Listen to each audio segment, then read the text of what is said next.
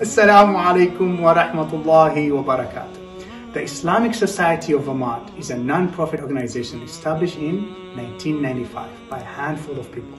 They used to pray in the basement, but alhamdulillah, after many years, in 2019, we bought this masjid.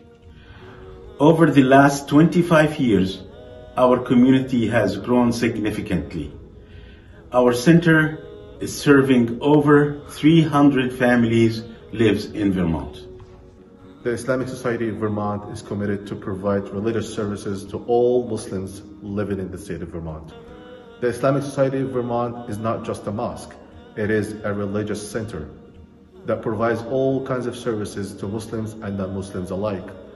Our mission is to strengthen the bonding among Muslims living in the state of Vermont and religious services to our community.